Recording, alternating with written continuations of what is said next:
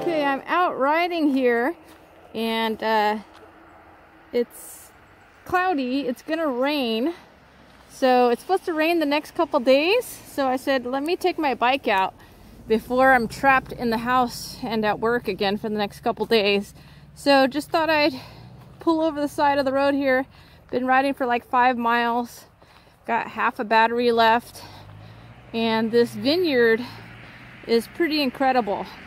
I mean, I do have pretty neat roads to ride on. I'm at a really busy intersection, but yeah, beautiful vineyard here. As you can see, the sky is beautiful, and I've got a couple other videos that I have to edit and upload, and I'll be doing that in next few days here.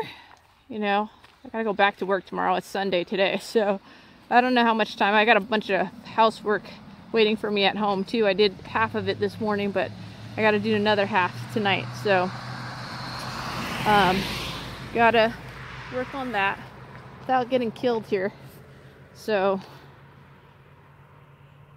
yeah, just wanted to give you a little update and see beautiful wine country out in California here. I will have some pretty cool videos. I think I'm gonna do a video on the 3 bikes that I own, 4 if you count my motorcycle, but the 3 bikes that I own, and my opinion of each one.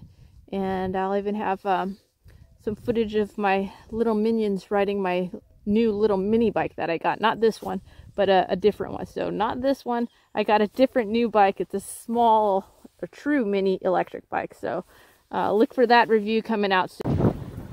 So I just thought of something cool about this bike, and that is the 8 gears that it has.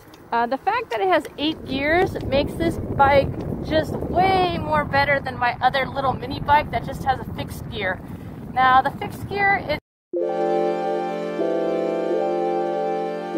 feels more like you have like 3 or 4 gears because it's an electric bike, and so it does assist you. But I tried taking it to the supermarket, and it was just very tiring because it didn't have enough gears. So that trip was about 4 miles round trip, and I was just very winded and tired, and I was surprised how tired I was. But if I take this baby, 10 miles is no problem. I'm a little winded after 10 miles. I get a good workout, and that's with a lot of pedal assist. So the 8 gears is really so helpful. You really feel like you have, you know, 21 or 24 gears. So there's a world of difference between the Rad Mini and my little Mini, which is fun for the kids, and it's fun for just little trips around the house, but not so fun for longer trips. So that's the thing. Oh, such a nice, gotta show this view. This view is pretty amazing. So this the 8 gears on here is pretty cool. It's just like it enables you to go far, you know. I didn't intend to go on a long ride today.